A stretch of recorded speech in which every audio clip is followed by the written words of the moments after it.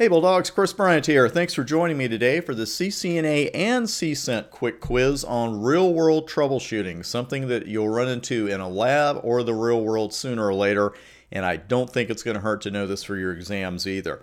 You're troubleshooting a remote router, and being a good troubleshooter, you start troubleshooting where? At the physical layer of the OSI model. It's where you always start your troubleshooting. Now you suspect there is a loose cable on one of the serial interfaces on that router. What command can you run from your remote location to let you know if this is the case, and where in that output can you see if this is indeed the case? It's not enough to know the command, you got to know exactly where to find it.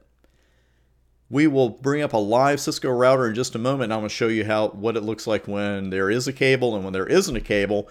When you're done here, head out to udemy.com/u/Chris Bryant. I've got over 8,000 students in my video boot camps. I was named the #1 instructor on Udemy last month, and I'm very, very pleased with that. Thank you so much for that.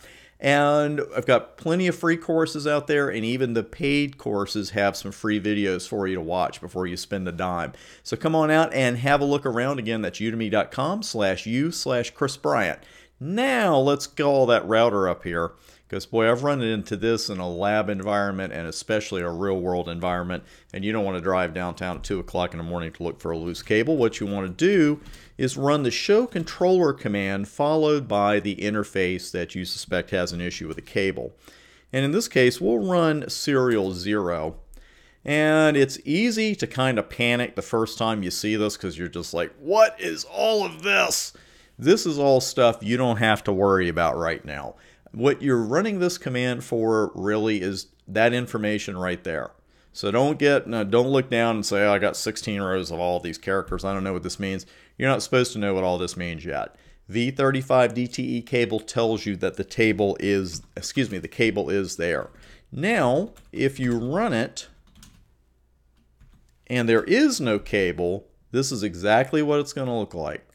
No cable. So it's going to tell you if you've got a DTE DCE cable on there. It's going to tell you which end of that cable is connected, whether it's the DCE end or the DTE end.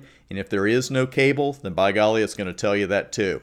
Thanks for taking today's CCNA quick quiz. Plenty more on the way. So if you're watching this on YouTube, take a moment to subscribe. I'll see you at Udemy, and thanks for making TBA part of your CCNA success story.